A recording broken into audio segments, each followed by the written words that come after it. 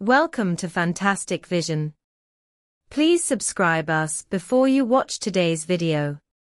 When the United States, Japan, the Netherlands, and China also played the main card, the existence of quantum chips was already confirmed.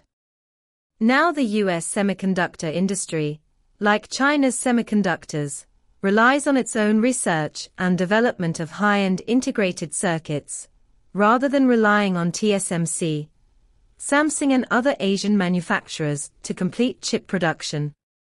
However, the United States still has an advantage in this regard. Their technology system has a great impact on the chip industry, and almost every American company is involved. However, the emergence of Chinese companies has made them lose their ability to compete. In order to achieve complete containment, the US government also urged Japan and the Netherlands to implement a new round of semiconductor controls, and the three companies have basically reached a consensus. At this juncture, China finally came up with its own trump card. What kind of signal will a quantum integrated circuit production line send? China has already played its trump card. In the semiconductor industry, European and American companies have been in the semiconductor industry for nearly 50 years and have accumulated profound basic knowledge and a large number of patents.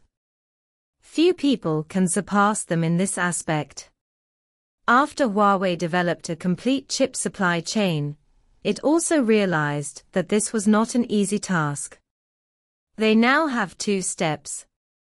The first step is to get in touch with China's high-end industrial chain and join the silicon-based industry-based production system. Second, we must achieve catch-up around the corner and strive to make new breakthroughs in the fields of chip stacking technology, photonic chips, and superconducting quantum chips, obtain a number of important invention patents, and lead the research and development of topics.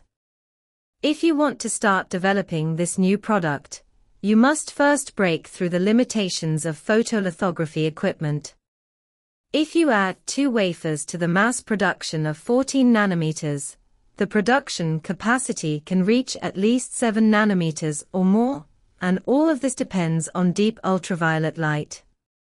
So the United States has been exerting pressure on the Netherlands and Japan.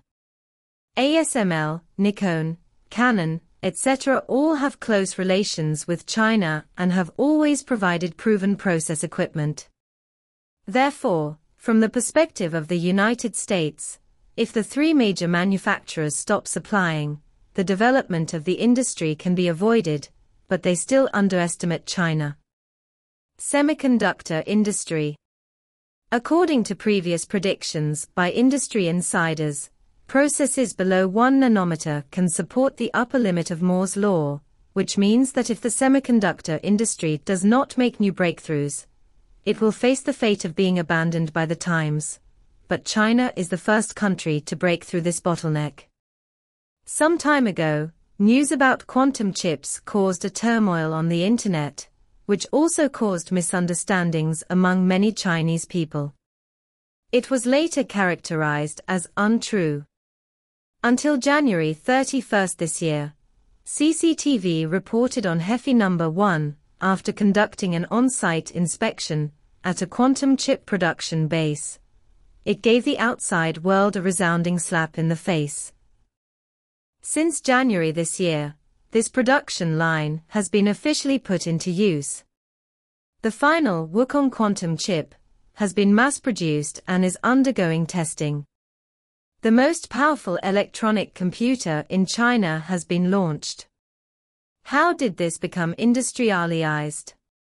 So far, all 24 production equipment have been put into use, and more than 1,500 batches of mass-produced products have officially entered the export stage.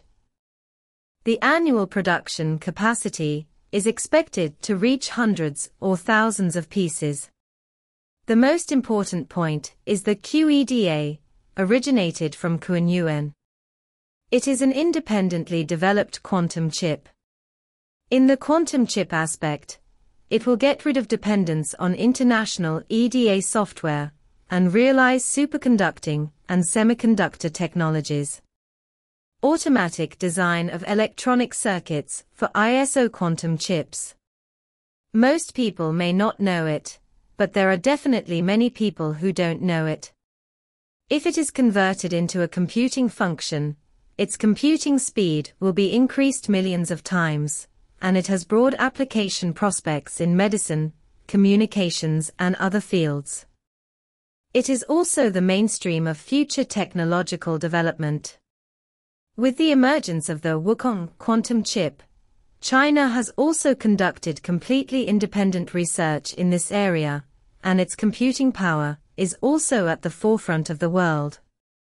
This research will create a new situation and play a decisive role in some major science and technology. However, quantum research has just begun, and Chinese researchers cannot be complacent. After all, this is just the beginning. We will have to find a way to keep the entire industry innovating, and some companies will even invest. Speed up research. The advent of the Wukong quantum computer is certainly a big event, but it is obvious that it is not absolutely safe. It must be continuously popularized, and more high-tech companies must join in to establish a strong industrial system. It can do 100 harms without any harm. Although the current quantum computing technology is still in its infancy and has not yet achieved efficient calculation and analysis, there are still many problems that need to be solved urgently regarding key technical issues such as quantum entanglement and quantum interference, especially the design and implementation of quantum algorithms. In addition, I heard that the production and maintenance costs of such a thing are very high, not only requiring huge research funds, but also huge personnel investment. In industries with fierce international competition, such as artificial intelligence, machine learning, and driverless driving, quantum chips will play a vital role. In general, quantum chips will become a very promising development trend in future computer research, but there are also certain technical difficulties. We must continue to invest research funds and personnel into further improving quantum computer technology, so that it can be better applied to more fields, and thereby increase our productivity. What do you think about this matter? Thank you for watching this video.